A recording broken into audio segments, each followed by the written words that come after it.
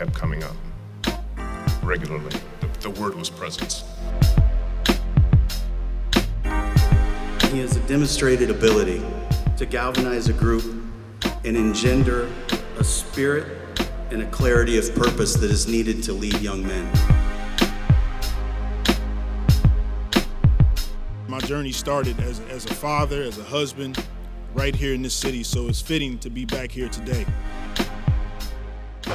Hey, Coach. How are you? I'm good. How are you? Good to see you. Good to see you. Welcome. Yeah, thank you. Appreciate you. Appreciate you. Looking forward to getting in the mix with you all soon. Yeah. So we got in last night, press conference today, and then I'm here. Yeah, I'm here. Yeah, I'm ready to get to work. When I played here in New Orleans, we were at the Olario Center. That was our practice facility. So walking into this building, walking onto this court, it's a surreal feeling. I mean, we knew from the beginning when we interviewed him he was going to be great, and I'm so proud of him and so happy for us, the city, the state, and his family. It's going to be a great season. You're going to see a team that goes out and represents the city. We talked about being joyous. It's one of the things that I feel New Orleans is proud of.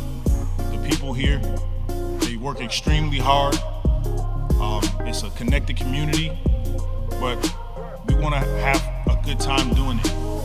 And that's the team that you're going to see.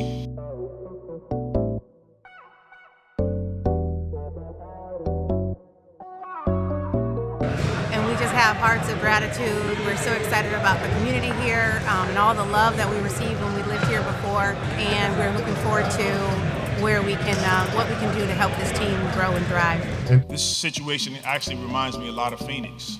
Really high, talented players. The staff, same thing. People that love to come to work, love to work together, and we're really close to taking the next step. It's good to be back home here in New Orleans. I'm excited.